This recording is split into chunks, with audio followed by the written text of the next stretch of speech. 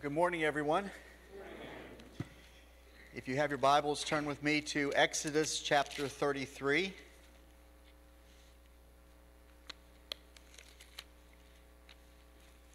And if you didn't bring a Bible with you today, you'll find Bibles in the chair pockets around you. Exodus chapter 33. We'll be starting in verse 7. Moses took his tent and pitched it outside the camp, far from the camp, and called it the tabernacle of meeting. And it came to pass that everyone who sought the Lord went out to the tabernacle of meeting, which was outside the camp. So it was, whenever Moses went out to the tabernacle, that all the people rose, and each man stood at his tent door and watched Moses until he had gone into the tabernacle. And it came to pass, when Moses entered the tabernacle, that the pillar of cloud descended and stood at the door of the tabernacle, and the Lord talked with Moses. All the people saw the pillar of cloud standing at the tabernacle door, and all the people rose and worshipped, each man in his tent door. So the Lord spoke to Moses face to face, as a man speaks to his friend, and he would return to the camp. But his servant Joshua, the son of Nun, a young man, did not depart from the tabernacle. Let's pray.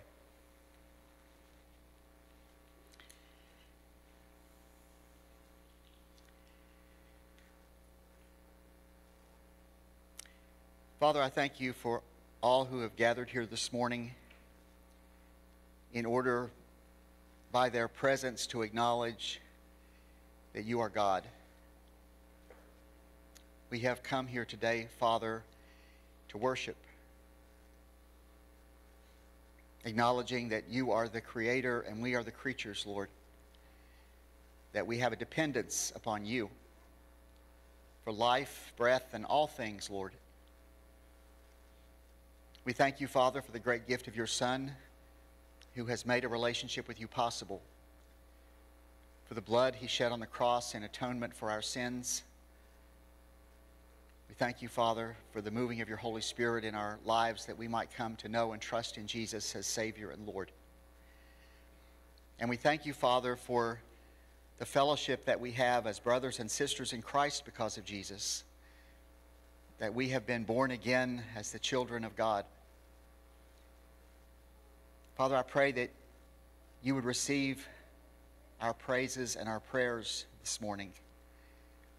I pray that our hearts would be focused on you, that you would teach us from your word, and that you would set a guard over my lips that I might speak those things that are right and true. And all these things we ask in Jesus' name. Amen. You may be seated.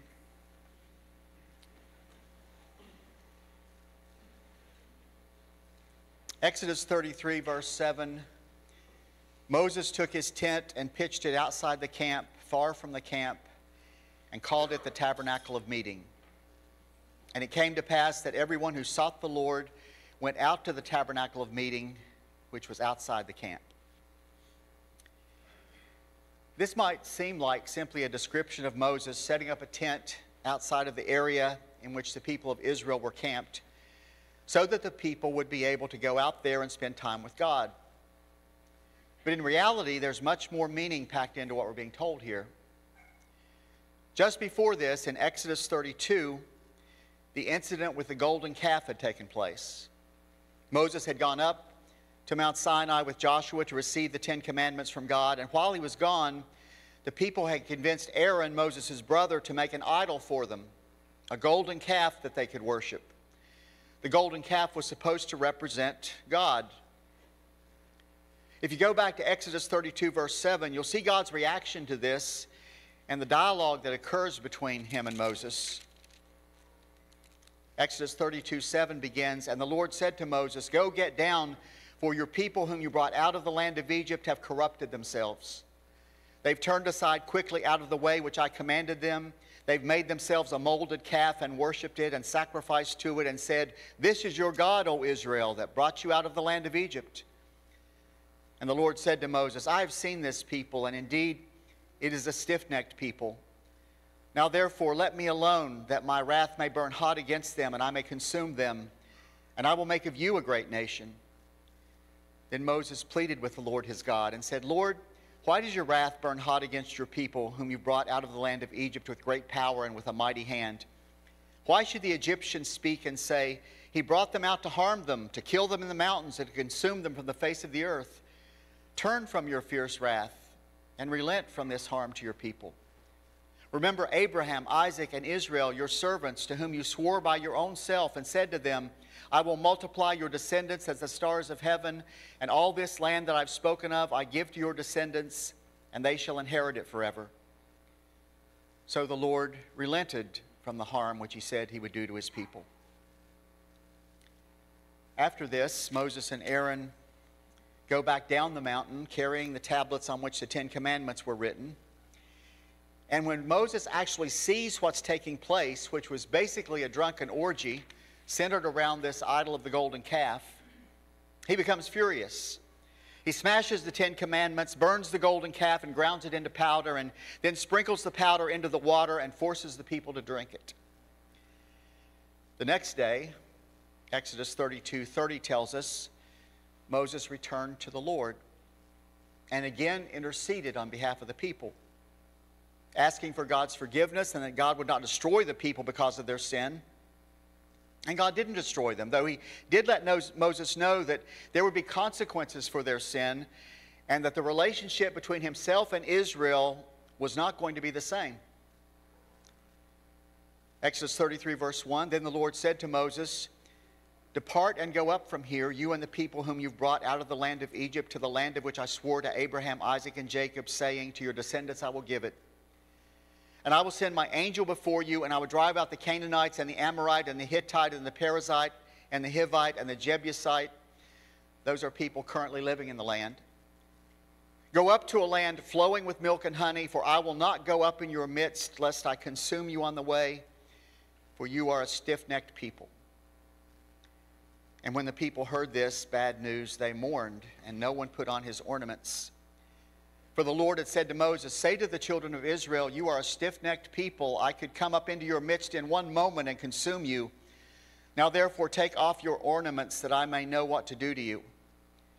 So the children of Israel stripped themselves of their ornaments by Mount Horeb. Verse 3 is the key part of this passage that helps us understand the significance of what we're being told in verse 7 when Moses sets up the tent outside of the camp. In verse 3 we're told, where God says, Go up to a land flowing with milk and honey, for I will not go up in your midst. We actually looked at this passage in a sermon a few weeks ago, referring to it.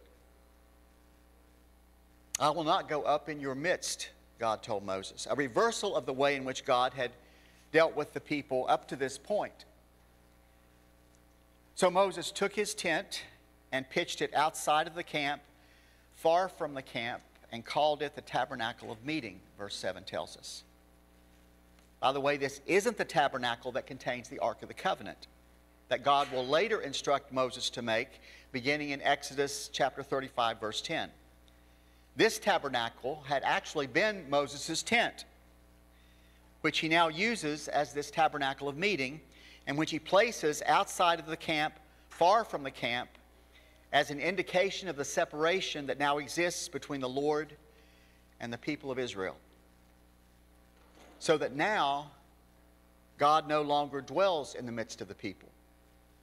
He's outside the camp, and now God relates only to those who want to relate to him, as opposed to being the God of all the people of Israel. And it came to pass that everyone who sought the Lord went out to the tabernacle of meeting, which was outside the camp, verse 7 goes on to tell us. And then verse 8 continues, So it was whenever Moses went out to the tabernacle, that all the people rose, and each man stood at his tent door and watched Moses until he'd gone into the tabernacle. And it came to pass when Moses entered the tabernacle that the pillar of cloud descended and stood at the door of the tabernacle, and the Lord talked with Moses. All the people saw the pillar of cloud standing at the tabernacle door, and all the people rose and worshipped, each man in his tent door. So the Lord spoke to Moses face to face as a man speaks to his friend. So Moses continued to have a close relationship with God. In fact, a very close relationship with God. That's what we're being told in verse 11 when we're told that the Lord spoke to Moses face to face as a man speaks to his friend. Though when the passage tells us that Moses spoke to God face to face, that doesn't mean that Moses knew God in all of his fullness. We know this because later in the same chapter, in verse 18, Moses asks to see God's glory, and God answers that while he will reveal more of who he is to Moses, "You cannot see my face," God says in verse 20, "for no one shall see me and live." So when we're told in verse 11 that the Lord spoke to Moses face to face as a man speaks to his friend, we're being told about the intimacy of Moses' relationship with the Lord. That God was relating to Moses directly rather than simply speaking through dreams or visions as God had spoken to others. And as for the people of Israel, they could only watch from a distance. The pillar of cloud, which had been a manifestation of God's presence and which had led them from Egypt to Mount Sinai, now only appears when Moses goes into the tabernacle of meeting. It only appears outside the camp, far from the camp, verse 7 tells us. And that's really quite sad when you think about it. Like the break in a relationship between friends. There's a distance now where there didn't used to be, and a longing that things could be different like they were before, but you're not sure they ever will be again. I don't know if any of you have seen the movie La La Land. That was one of the Academy Award nominees for Best Picture several years ago. But there's a scene at the end of that movie that's very much like this. Most of the movie is about the relationship between Sebastian, a jazz pianist who dreams of owning his own club one day, and Mia, an aspiring actress. The two fall in love, have a typical on-again, off-again relationship, and then go their separate ways because of the inability of reconciling their different dreams. Sebastian eventually gets his jazz club, and Mia becomes a successful actress and marries somebody else. Toward the end of the movie, Mia and her husband have finished eating dinner at a restaurant, and as they're walking down the street, they hear music from a club and decide to go in. Unknown to Mia, it's Sebastian's jazz club. And after she and her husband sit down at a table, Sebastian comes on stage. He glances out at the audience and sees Mia, then sits down at the piano, pauses for a moment, and begins to play a song that he had composed while they were dating. And as he plays, an alternative reality shows on the movie screen of the life they might have had together if they'd made different choices. Sebastian finishes his song. Mia's husband asks her if she wants to stay. She says no. They get up from the table and head for the door, but just before she goes outside, Mia stops and looks back at Sebastian. Their eyes meet. A few seconds pass, and then she turns and walks away. Sebastian looks back down at the piano keys, gathers himself for a few seconds, and then begins to play again. It really is a melancholy ending, as each sees the other from a distance and remembers for a moment what they once had.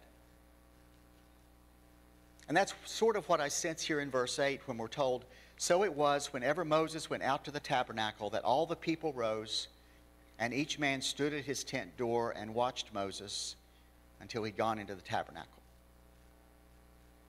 Each man stood at his tent door and watched from a distance. And yet in this instance, the possibility of reconciliation is still there. And it came to pass that everyone who sought the Lord went out to the tabernacle of meeting, which was outside the camp, we're told at the end of verse 7. So God's still open to a relationship with the people, but they have to want the relationship enough to come out to the tabernacle of meeting. And there is another besides Moses who does want that relationship, who has that relationship, but he wants it to be even closer. I want you to notice again what we're told in verse 11. So the Lord spoke to Moses face to face as a man speaks to his friend, and he would return to the camp. But his servant Joshua the son of Nun, a young man, did not depart from the tabernacle. Joshua wanted to stay with God. Even when Moses had left, Joshua wanted to stay. And do you realize how revealing that is of Joshua's heart and of his desire to know God? The Apostle Paul tells us the natural man does not desire the things of God. Instead, the natural man, like his ancestor Adam, is quite content to hide from God and remain apart from him. The natural man is only too happy for God to be outside the camp, so that God is the one, as with Adam, who must always initiate contact. That desire to spend time with God, as opposed to that sense that we ought to spend time with God, is therefore an evidence of God's grace at work within us. Which doesn't mean that the choice to spend time with God because we ought to spend time with God is always a wrong motivation. Sometimes love acts out of a sense of obligation because the relationship means something, because the relationship is valued over the desires we sometimes have to act in ways inconsistent with the relationship. But at the same time, a relationship primarily motivated by obligation instead of desire, by a sense of ought to instead of a sense of want to, isn't truly a relationship whose foundation is love. You may remember a few weeks ago when I told you about a man named John who would stop by a church every day near dusk on his way home from work. A construction worker, often dirty or at least dusty and obviously tired. But he'd still stop by the church every work day and sit quietly in the back for 5 to 10 minutes, and then he'd get up and leave. So the pastor, who'd seen him do this every work day, day after day, month after month, approached him one day as he was leaving and told him that he was glad that John could come by the church every day. John thanked the pastor, telling him that this was an important time for him, and the pastor asked him, why was it important? And John replied that this was his time for a more intentional focus on Jesus. I just come in, sit down, and say, Jesus, it's John. What happens then, the pastor asked. Well, he replied, Jesus says, John, it's Jesus, and we're just happy to spend some time together. We're happy to just spend some time together. And isn't that always the case with the people that you love? Maybe you don't even have to say very much. Just being with them is enough. The conversation doesn't have to be forced. As I was first reading about John and the few minutes he gave every day to spend time with Jesus because the relationship meant something to him, it made me think about my dad and the rounds to visit people that he used to make every day. To see my mama, who was his mother, then over to see his brothers, Roger, Dale, or Charlie. Then as he came back up the road, he'd stop to visit his Uncle Clayton or his cousin Dwayne, and then drive by the post office to pick up the mail and talk to all the people who were gathered there. The trip was supposedly just to get the mail, but this is what Dad did on his way to get the mail. He wouldn't stay necessarily a long time at any one location. He'd just drop by, spend a few minutes, and then move on. And yet that time he spent was enough to show that the relationships that he wanted to spend time with these people mattered. And that's what I think we're being told about Joshua in the verse we read. His servant Joshua, the son of Nun, a young man, did not depart from the tabernacle. He wanted to spend time with God.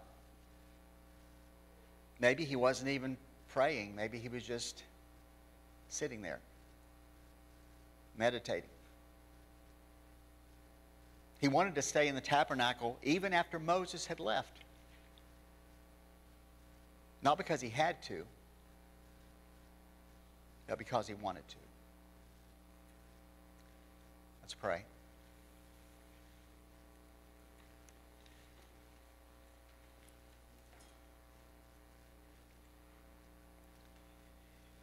You know, have you ever had those relatives or friends that maybe you haven't seen in months or maybe even a few years? And you get together, and it's like almost no time has passed. That familiarity is still there. It's because these are people you know, people you love, people who have a special place in your heart. Sometimes you can even be going someplace with them and you don't even have to talk. It's just enough to be there, sitting with them. That's when you know the relationship is close. When you don't have to force conversation. When just being in the presence of another person is enough.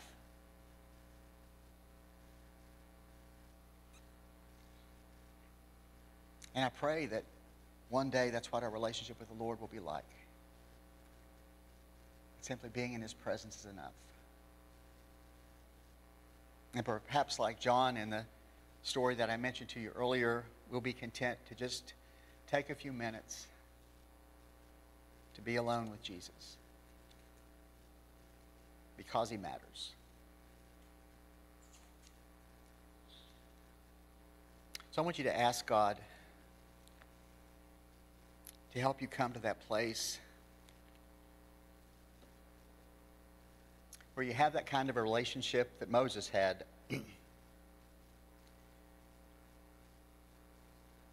Where the Lord can speak to you as a man speaks to his friend. The kind of relationship that Joshua had. Where when you have those times with the Lord, you don't really want to leave. You want to just stay there with Him. It really is all about love. The Father, Son, and Holy Spirit, our triune God, has known agape love forever. He created in order that others might share in that love. He loves us, and He wants us to love Him. And so ask God to help you grow in your knowledge and love of God, and to make the choice to spend time with Him. Even if it's just a few minutes a day. Make the choice to spend time with Him because the relationship matters.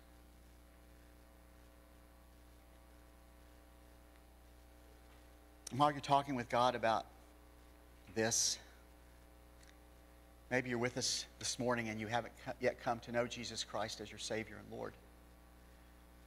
The Bible tells us that the only way fallen human beings, sinful human beings, can have a relationship with the Holy God is through Jesus. And that's because the problem between human beings and a holy God is our sin. And try as best we can, we can't clean up our lives. We can't make ourselves sinless. And so because God loves us, He made a way. God the Son took on human flesh, came into our world as one of us, lived a sinless life, tempted in all ways as we are, the Bible tells us, yet without sin. And then Jesus gave that sinless life and sacrifice on the cross in payment for our sins, that we might be forgiven, cleansed, born again, have a relationship with God. And so if you're here this morning and you understand that you are a sinner who stands in need of forgiveness, and you understand that the way to that forgiveness is Jesus, who died for you on the cross and was raised from the dead the third day, then the ball's in your court. All you need to do is ask. And so if you'd like to trust in Jesus Christ as your Savior and Lord today, if you would raise your hand, I will lead you in a prayer of commitment. I'll pray the words aloud. You can repeat them silently to God right where you are. All you need to do is raise your hand.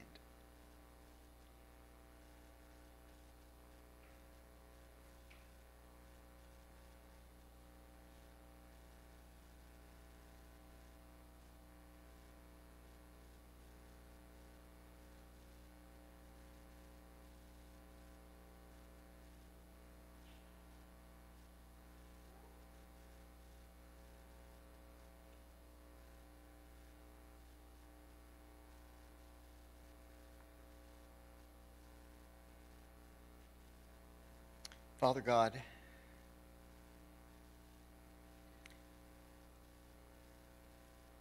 I thank you that you want an intimate relationship with us. I thank you, Father, that you want us to know you. I thank you, Father, that you have shown us what love looks like in the person of your Son. What would it have been like to walk with Jesus? To walk with God become flesh? To walk in the presence of agape love?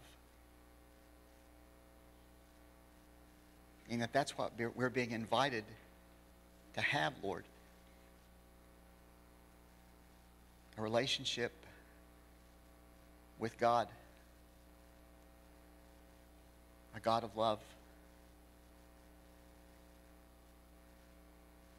Lord, I pray for my brothers and sisters in this room and myself that we would truly appreciate that relationship. That we would grow in that relationship. That we would understand that all the other things we are wanting are just covers for our greatest need, which is you. And Father, I pray for any in this room who haven't yet truly trusted in Jesus Christ as Savior and Lord, that you would move in their lives, Father, to draw them to you. That they would come to the place where they truly would want Jesus Christ as Savior and Lord. And all these things we ask in Jesus' name. Amen. If you would like to know more about us, you can find us on the web at wpbcmd.org and on Facebook at White Plains Baptist Church 1978.